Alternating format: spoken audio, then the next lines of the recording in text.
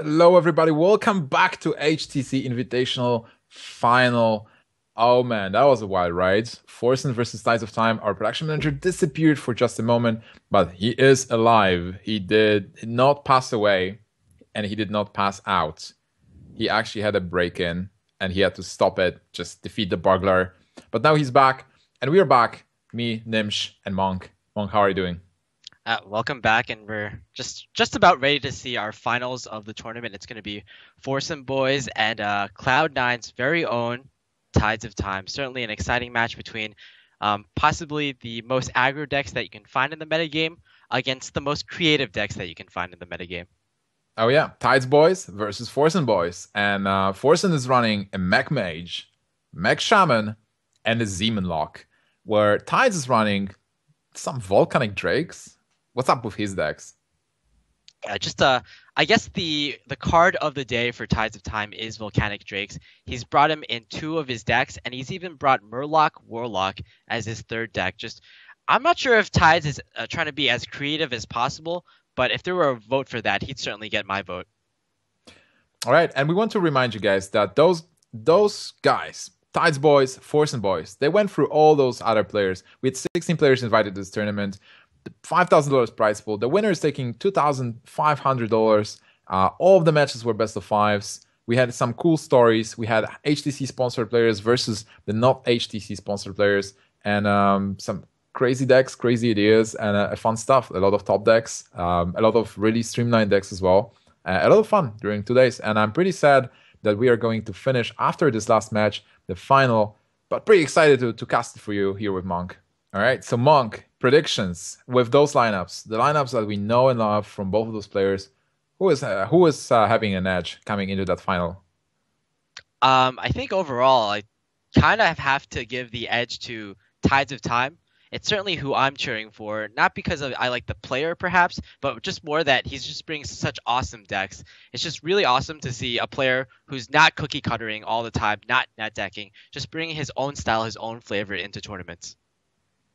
All right, so I want Tides to win as well, not only because of Cloud9, but because of the Dragons and the Murlocs. But then Forsen is bringing, people's decks. Those are like decks that people play on ladder all the time. Very streamlined, good decks.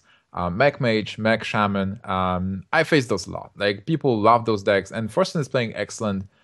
He's showing excellency with those. So if you want to improve your Mage or Shaman play, definitely watch Forsen running those. And that Demon Lock called Demon Lock, it's kind of like, I'm calling it Demon Lock because it's more like a zoo with demons, right? Like not traditional a Demon Lock going more into, or is it traditional Demon Lock? What is this deck really?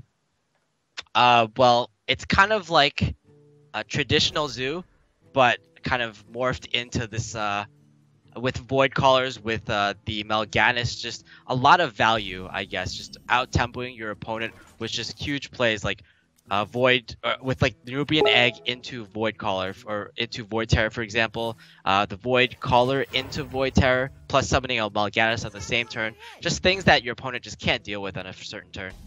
All right, so we are here at game number 1 versus Tides of Finals versus Final Sen. Is this Forsen's first final? Yeah, I believe it is.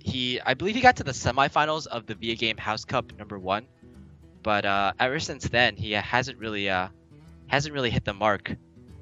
And he has to face the Murlocs. So Max Shaman versus Murlocs. Let's evaluate the hands first. Yeah, it's really hard to tell from both players, but I guess the key card is going to be that Power Mace from both players. Oh wow, look at that. He is aiming for double knife and he hits. Oh my god. So medic. Forsen is just clapping. Never lucky, baby rage. Tides of Time actually has gotten really bad luck with knife juggle hits in previous games against Stripe Pro, for instance. But I guess like RNG rewards him this time at least. Look at that Cold Light Seer, just off the top. He's actually going for the tap here. Yeah, I think the problem with the Cold Light Seer is that there's still too many Murlocs on the board that the Power Mace would be too good against. So he's just trying to set up more value. For example, if Forsen decides to clear one of the a non-Murloc here, then Tides of Time can potentially buff up to 3 Murlocs in the next turn. Yeah, that's true. Also, running the Tide Hunter with Tide Caller with the Seer is actually an amazing fader. A 5/6 Spider Tank. What is Tides of Murlocs going to do here? You can Dark Bomb, and then you can trade your minions into it, but it's not that great. If you Defender Argus... Everything just feels so weak at the moment. Maybe playing both Murlocs and hoping to overwhelm your opponent. The problem with Shaman is that it doesn't have too much spot removal. I mean, if you have if you use Rock Biters for removal, then you're not going to get good value from. You're not going to be able to use those Rock Biters to combo with Doom Hammers, for instance, to go to your opponent's face. Yeah, that's certainly true. But maybe just Defender of Argus and going for face. It's like Forsen is already at 19, and did he use an Anotron early? There was an Anotron, right? Or was there? No, that was a Whirling Zap-O-Matic, I believe. That Alright, was right. Okay, yeah. So Tides has a lot of burst. Like, he has the Dark Bomb.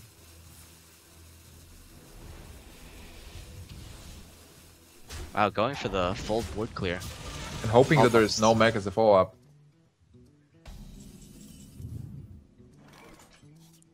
There are 2 mechs. 2 mechs and a Doom Hammer. I think either would be any of the plays available to Forsen would be pretty good. He certainly has board control this turn, but he'll have to transfer that into like he has just had to keep this board control because it is going to be the Warlock that has card advantage at this point, and he's going to keep up his card advantage because of his hero power.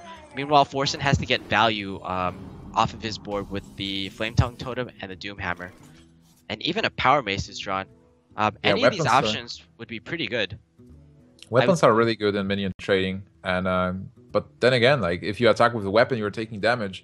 And Tides of Time has a lot of burst in his deck. Right now, we can see Reader. There's still double power overwhelming, Soulfires. Yeah, this is pretty amazing. I like playing the Power Mace first here because if you play the Power Mace and then you play the Doom Hammer on the very next turn, you actually get Wind Fury. So you can attack with the Power Mace once, and then you can attack with the first charge of the Doom Hammer on the same turn for a second time. Alright, so here, pretty much terrible turn. Just, is he forced to play Flame him and pass? Maybe just for the better mana situation, just go with Defender of Argus. Yeah, this is kind of the issue with this kind of bursty deck. It's that if you lose board control ever, then you're probably going to have a very hard time getting it back because so many of your cards are situational or they're very bursty. Oh man, playing Defender of Argus, a vanilla Defender of Argus, not buffing anything on turn 6.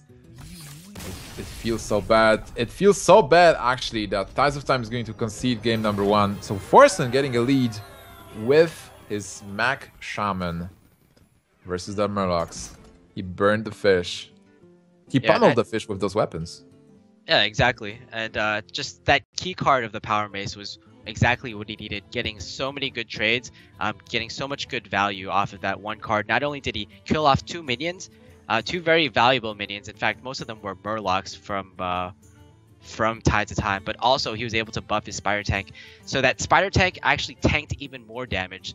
So almost that was that Power Mace plus the Spider Tank was kind of like a 2 for 4 essentially.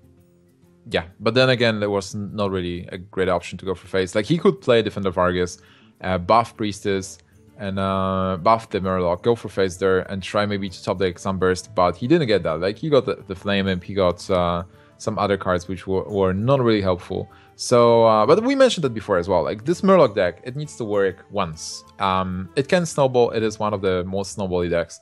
So if it snowballs versus Mage, or if it snowballs versus the Demon Lock that Forsen has, it's going to lock itself into winning. But right now, Forsen is winning 1-0, and he just needs two more wins with his kind of aggro. Like, I wouldn't say that Demon Lock is an aggro deck. What kind of deck is this? Is it like mid-range with spells? Well, it's kind of like a board control deck, right? Back when Zoo was really popular, a lot of players called it an aggro deck, but in essence, it actually just tried to get board control as much as possible. It's in a sense, it's almost like a Shaman deck, because Shaman and Paladin, of course, they're all decks that strive for board control, And with board control, they can do a lot more things, like with abusive sergeants, with void terrors. So many options there. Is there any deck you can see right now that will never win from both of those players? Well, first of all, Nimsh, this is Hearthstone, so any deck has a possibility of winning, right? But I think overall the matchups are fairly even all around. We have to keep in account too that Tides of Time is bringing such weird decks that's really hard to judge the matchups of any of the decks. I mean, adding in 2 Revenge into your Control Warrior deck, how much does that change your various matchups? Who knows? Only Tides of Time, I believe. Yeah, he was testing and playing that matchup a lot. So it seems like neither of players are targeting any specific matchups. Well, Forsen was targeting Druid, but there's no Druid from Tides of Time. So most of these decks have a fair chance versus Forsen decks as well. And it will end up like we will end up seeing like what's going to happen with regards to the cards and decisions that players do. But it seems like there's nothing really outshining the 50-50 or maybe like 55-45% in the matchups. Yeah, exactly. There's just so many unknown factors, especially from Tides of Time's side. Also, a lot of these decks are fairly draw dependent as well, especially that Murloc Warlock. As you mentioned, like that deck can just get a lot of wins, but it can also very easily go 0-3. And even though that deck got Tides of Time this far into the tournament, it can easily fail him at this moment. Do you think there is any... Alright, game 2 is actually starting. I wanted to ask if Forsen is stressed because it's his first final and Tides of Time was playing in the final before. But let's just focus on the hands here. Murlocs again versus that Demon Warlock, Zemanlock, Demon. Some eggs. Yeah. Eggs are going to be very valuable here because they're going to get a lot of value with the addition of the Power Overwhelmings. They're not going to have like very efficient trades against the Murlocs, but when you're using like an egg to deal 4 damage to your opponent's minions and then summon a 4/4, that's overall pretty good value. Forsen is going to start with... he's thinking about Knife Juggler, but Knife Juggler will be easily countered if there's any Murloc. This Tides Collar can attack into it. It's not much that Tides of Time can do here. It's only the question if you go for the Bluegill to deal 4 damage now, or do you go for Juggler? Seeing that egg, you might be thinking, hey, there is the Power Overwhelming. This Nerubian egg is going to hatch next turn. Yeah, exactly. So if you do suspect a Power Overwhelming, or rather, if you suspect an Abusive Sergeant and not a Power Overwhelming, then there's an option, for example, not to play like a Murloc or a Knife Juggler here, which is exactly what he does. He's playing around the Abusive Sergeant, but unfortunately, that's not the buff that Forsen has. He has the Power Overwhelming, which perfectly counters this Murloc. Not only that, yeah. Walker on top of it. Exactly. It's exactly what we were talking about. Just this deck, we've seen Tides of Time winning so many games with the Murloc Warlock, but it's kind of fizzling out at this moment. Yeah, somehow it doesn't work. Right now, it's not really easy to do anything on this turn. Like, you want to play... What can you even do? Like, can't play 2 minions. Using Power Overwhelming to kill a Voidwalker doesn't seem right, especially with that 4/4 just sitting behind it and waiting to attack you next turn. Just maybe playing the worst minion you have and hoping for the next turn to do something. Like, if he plays Palo Stomper and passes, this is at least contesting... What is it? What is it actually contesting? Like, I guess the 1/1 Voidwalker. Yeah, he's just hoping that his opponent will trade his Nerubian Egg or Nerubian Spider into the Puddle Stomper, so it kind of delays. It kind of gives him good knife juggles as well, or at least the potential for good knife juggles. If he hits the Voidwalker. Oh my god. Well. All right. That's a fast concede from Tides of Time, missing that knife. This might be the fastest finals we've ever seen. I mean, Firebat versus Stansivka at DreamHack Bucharest a few weeks ago was pretty quick, especially with the turn 3 finish from Firebat. But, I mean, this could be even quicker. Just Tides of Time conceding 3 times in a row in the first 3 or 4 turns. That's exactly what we had predicted, that this Murloc Warlock might just go 0-3. Monk, it seems like a nightmare. It's like if you would tell Tides of Time, let's say 2 months ago, hey Tides, you're going to be in the final versus Forsen. Tides of Time will be like, wait, versus Forsen? What? And then you will tell him, but you will have an outdated Murloc deck to win versus him. It seems like a nightmare you wake up from, right? Yeah, it's like, but why am I running this deck in the final of HTC Invitational? I mean, it's certainly a deck that I don't think Tides of Time would be too surprised, because he is kind of like the mad genius, the most creative player that we know. Ever since the like in late 2014 or in the middle of 2014, he brought Mind Control Tech in Paladin. He brought Baron Geddon in Paladin, cards that we would never think of running in Paladin, and he won tournaments with those cards. All right, so game number 3, Tides of Time versus Forsen. Dad is bringing good streamlined decks, just going for that final for the win, getting his first trophy. And Tides of Time just putting his faith in the fish. Yeah, I certainly hope that Tides will at least be able to take one game here, and that certainly seems likely, even though the Blast Mage is kind of the perfect counter against this kind of Murloc deck. We don't see any mechs yet in Forsen's hand. Plus, like, yeah, he can't activate this Cogmaster, plus this Mad Scientist. Even if it gets a Mirror Entity on the field, it can get very easily countered by, like, a Young Priestess, even, for example. Yeah, so pretty unlucky for Forsen not having the mech. You can see on Forsen's face that he's saying, yeah, never lucky, baby rage. But he is actually leading 2-0 versus Tides, and he's in a very good spot to take the trophy. So you can even consider pinging here, because if you just play the Mad Scientist, eventually you want to ping on turn 3. But if you draw a mech on turn 3, you'll want to play the mech as well. So you're going to have an awkward turn 3 as well. Yeah. And also just getting Mirror Entity this early, when your opponent has a lot of small minions, it's not doing much. Well, fortunately for Forsen, there's no really good play from Tides of Time this turn. So he has to at least tap, which gives Forsen like kind of a breather. Yeah, Tides of Time has a lot of burst in his hand, but no Murlocs, and he needs Murlocs to succeed. So another Voidwalker. Just seeing what he's going to get. Vitality Totem, he will be able to use the Moracle. It's not... yeah, Forsen's laughing. This is not the minion I was looking for. Oh, and he picks up the Flame Imp. Nice.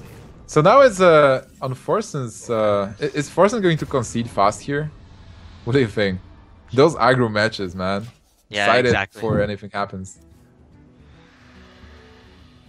I think it still might be a while. I mean, there hasn't been any huge Murloc turns yet, and Forsen always has the Goblin Blast Mage, but this Goblin Blast Mage will have to be working overtime if he ever wants to get back into this game.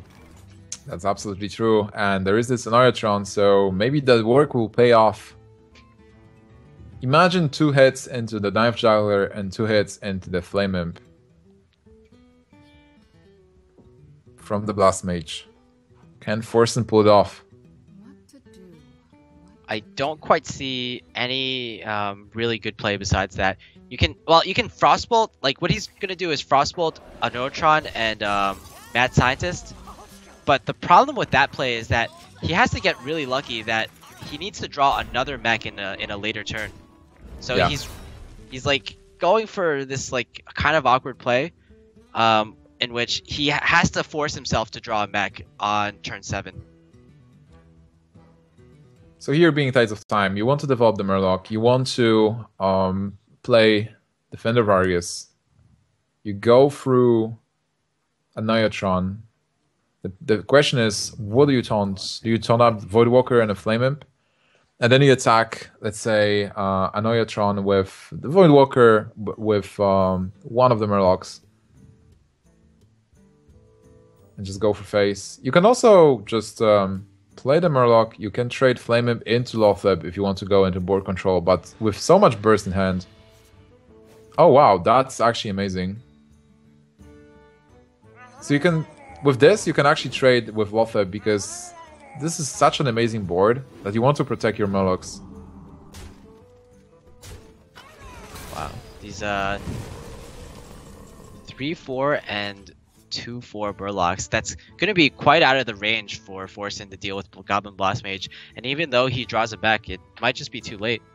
Yeah, he needs to hit Voidwalker. Like the problem is right now, Forsen's problem is like Tides of Time has 3 cards. He's going to draw 2. If he gets a single Murloc or 2 of them, it's going to buff those Tidecallers. They're really dangerous. Dangerous enough to fireball them. Exactly. Like back in the day when Murlocs were like really powerful, and Murlocs actually had both the rank number 1 legend on EU and NA. It was kind of like common knowledge that you have to get rid of the Murlocs as early as possible, or they just snowball way too hard. Especially the Murloc Tidecaller. I think this is the Tidecaller, and the one in hand is Tidehunter. Exactly. That's confusing. Yeah. I looked it up right after Tides of Time's first match. I'm like, okay, in order to brush up for this cast, I actually have to learn all the names of the Murlocs. Yep, that's true. They are tricky. And with Defender Vargas, oh, he's going for just the damage increase here. I think it's fine because the like this Tinkertown Technician isn't threatening at all. It's not a mech even. Yeah. All right, piloted Shredder. And a Blast Mage or Mech Warper Blast Mage Pain. That Blast Mage might decide this game right now, right here. That's decent. Oh, War Leader. That was even more than decent. But is it enough? This is 7 plus 2 plus 3 actually. That's 10 plus he's 1 damage off. Wow. Oh wait, no, he's buffing his own Murlocs with the second War Leader. What is happening?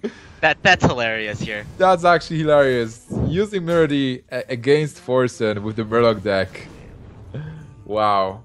15 attack on a single Murloc monk. That was just crazy. It was big. It was bigger than a Fell Reaver. It was bigger than Deathwing. Yeah, pretty amazing here. Yeah. It's like Godzilla. At least Tides of Time, he won a match with the Murloc Warlock, but now he has to win matches with, or he has to win games with all the other decks the crazy decks that he's brought. Yeah, so he has a Hunter with Volcanic Drake, and then he has a Warrior with Volcanic Drake. And I would say Warrior is fine versus Mech Mage, especially his version as well, with Double Revenge. I would say it's actually like 55% at least versus Mech Mage. And then Hunter...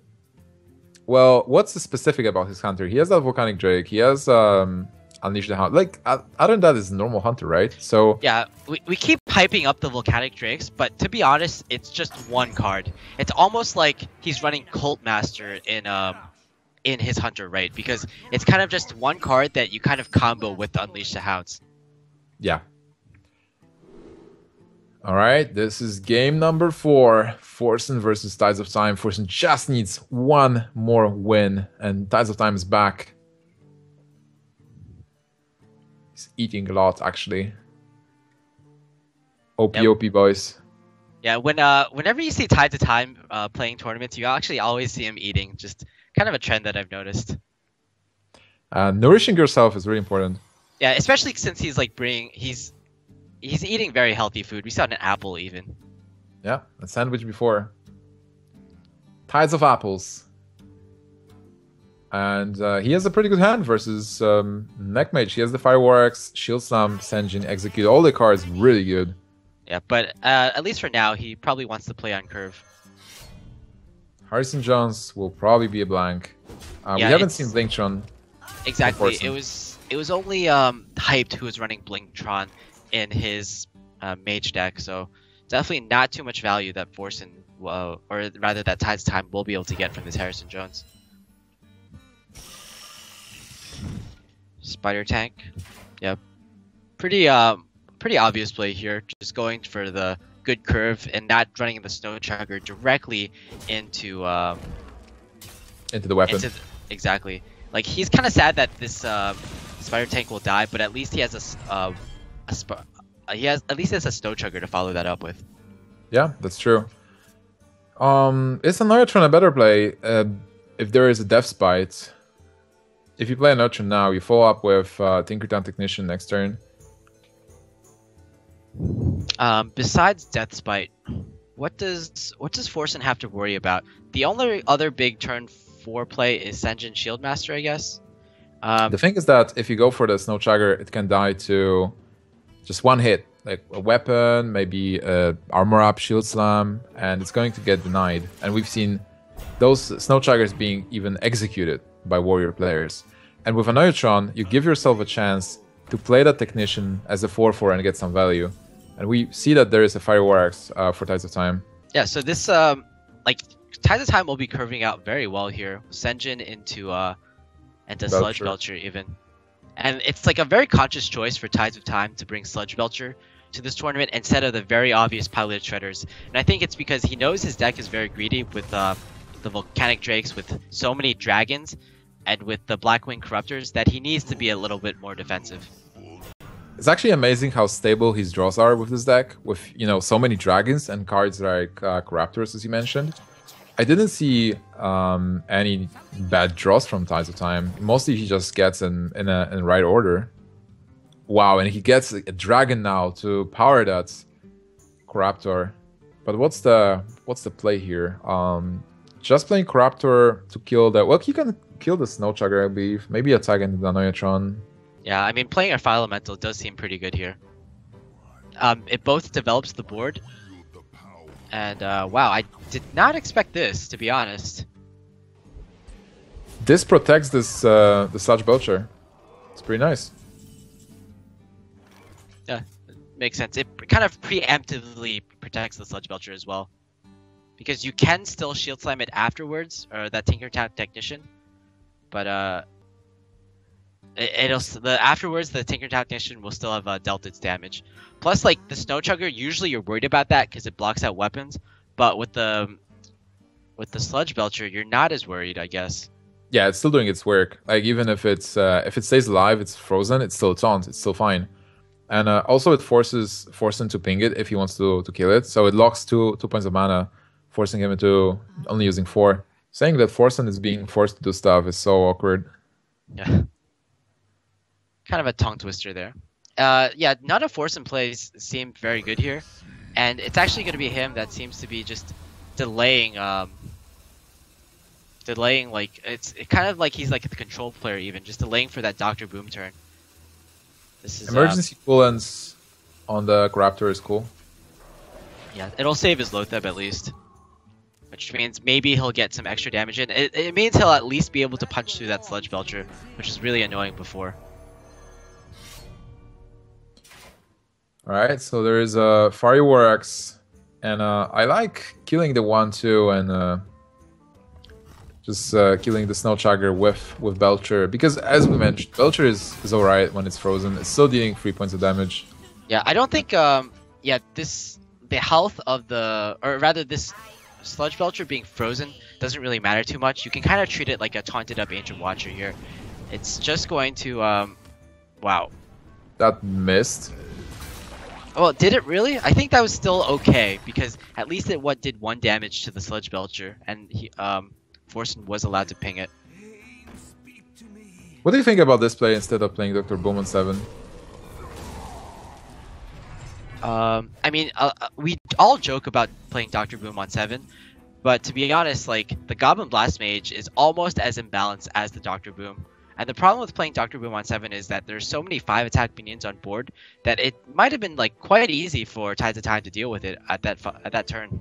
Well, right now Dr. Boom seems decent on turn 8, but then Tides of Time has that Brawl. Not really a way to stop Acolyte of Pain from drawing cards. Oh wow, execute. So with this, a Brawl, and then maybe attack with Acolyte of Pain into Dr. Boom now, and then Brawl. If Dr. Boom survives, you execute it. If anything else survives, you just kill it with the Fiery Warx. Yeah, exactly. So he can kind of like hedge his plays here, or have... I think it's just overall the safer option is to attack into Dr. Boom. Okay. I think that's fine as well, because you can still take 7 damage to face if you want. Well, now it's a bit more dangerous if you take 4. Yeah, justifying this play, I'd say, like, even, like, let's say he brawls here, the bombs will still do damage to face, and with this play, the bombs have less of a chance to deal damage to his face. Like, they have more of a chance to kill the Acolyte of Pain, for example. Yeah. And draw him more cards. He's even considering an Nefarian. So Dr. Boom and a bomb represent 10 points of damage, but Nefarian needs to be answered, and it's not like Mech Mage is running BGH. So 2 Mage cards, Counterspell, and Ice Block. Okay, Ice Block is pretty amazing, actually. Yeah, it is. Counterspell not as good because just of the variety of spare parts that Forsen can get. You know, you're saying that now, but then after some time, the spare parts will be out. And there might be Antonidas with, let's say, one of the spare parts, or a Frostbolt, and he will be able to counter that. Okay, so Forsen can actually trade into the Nefarian if he wants, but just judging from what he's done in previous turns, I would actually expect a Frostbolt on this Nefarian. Yeah, I'm trying to get the damage done. Okay, so Forsen's going all in. So finally, we're going to see Tides of Brawl. And what is going to survive, Monk? Is it Nefarian? Is it Dr. Boom? It's actually the bomb. Oh, Mistress of Pain is not good, unfortunately. And this game has just turned all the way around. Tides of Time has, at least for the moment, he's stabilized. And not only is he stabilized, but he has the option to, if he's like really feeling threatened, he can even play an Ice Block here. The thing with Ice Block is, if you're playing as a warrior, you can Ice Block up and then just keep armoring up. So when your opponent procs your Ice Block, like even if it's at 1 HP, you can just armor back up to like 3 or 1 HP and 2 armor immediately, even if you don't have a Shield Block or Shield Maiden. Yeah, that's true. And here Tides of Time is thinking what to kill. With the bomb, there is always a risk that the bomb will kill. Well, just deal 4 damage. If it deals 4 damage to Corruptor, it dies. If it deals 4 damage to face, then it's really bad for Tides. So he goes for Mistress. Yeah, he's treating this bomb as kind of a leper gnome at the moment, because he's saying, if I don't attack this bomb, then he'll either have to trade in to my Blackwing Corruptor to get the 4 extra damage, or he'll have to attack my face to get 2 damage. By the way, Fireball was lethal. Is there a way to lethal now from the bomb? If bomb hits face for 4, that's 6? Not really, not yet. Even if you ping your bomb, that's still not enough damage. Okay, Tides of Time needs something. He needs an armor up every turn. So what do you do here? Can you deal with this board somehow? You might want to attack with a weapon into the... Oh man, this is so awkward. You have to deny max, right? Like, there are only 2 cards in hand. You know there is a 1 spare part. You want to deny max, so I think you might have to attack into the bomb first with a 5/4. Maybe this is a turn where you just use both your secrets. And armor up. Can you use only 1 secret? Like, maybe only use Ice Block, armor up, and play something? It's not really... There's not really something you can play. If you go for Death Spite, like let's say Death Spite, attack face. If you attack the bomb, you take 2. You're not going to die if the bomb hits something else. Alright, he's going for the bomb. He's taking the risk. If this bomb hits face for anything else, 3 damage to face. That's it. That's 4 points of damage. And he played Counterspell instead of Ice Block. Yeah, what a great play, actually. Because he knows, like, one of the cards is a secret. Oh my god. Dead. Exactly. Forsen needed to draw a minion, and that was it. I guess a spell would have helped too. Yeah, either a spell or a minion would have helped because of the time rewinder. If he would play an Ice Block, then he had a chance, right? But that's it. And Forsen is going to take the series and the tournament and the trophy and his first tournament victory, I believe. Winning versus Tides of Time. Well played by both players, and I really enjoyed this final. Oh man, just Murlocs, Dragons, Forsens. Crazy. Yeah, Forsen's first tournament first tournament win, and I'm certain he's going to be really happy. Just an overall great experience so far from the HTC Invitational. Tides of Time was able to make it to the finals, but unfortunately, his decks just fell a tiny bit short. All right, so we have our first winner of HTC Invitational. That is Forsen. You can see here what was the way. So Forsen won versus Team Liquid Naria. Then he defeated Colento, Hyped, and Tides of Time. So many great players. Such a long way with all those decks with the Mage, Shaman, and Demon Lock or Zeman Lock, kind of like a zoo. So Monk, overall, closing thoughts from you. Did you enjoy it? What happened? Favorite moment of the tournament? My favorite moment of the tournament was probably the draw that we saw from Strifecrow versus Trump. One of the first draws we've ever seen in Hearthstone. It was certainly an exciting one with Ysera Awakens, and it just was an interesting scenario, at least. I certainly agree. And guys, I want to just confirm that the fact that our production manager disappeared, he got burgled, and he actually had a burglar in his house. It's not a joke. He didn't pass away. Yeah, just really unfortunate. We give our thanks out to our production team. Yeah, so a big shout out to our production team. We were able to come back. Nothing happened, hopefully. Like, he is still alive, and he stopped the burglary. So he was able to return. Everything's fine there. And yeah, overall, I enjoyed the tournament very much. It was amazing 2 days. We have our champion. A big shout out to HTC for sponsoring us. And a big shout out to Trump for having us here on his channel, on his own channel. So, Mong, any closing thoughts from you?